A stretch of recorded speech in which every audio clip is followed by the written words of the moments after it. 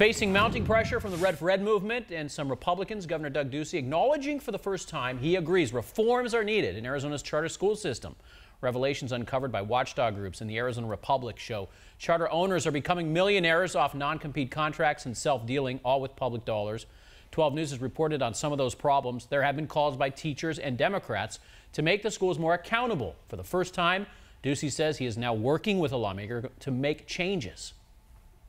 But some of the things that I have been reading are concerning me. We were talking about some reforms that we can put forward to close some of these gaps.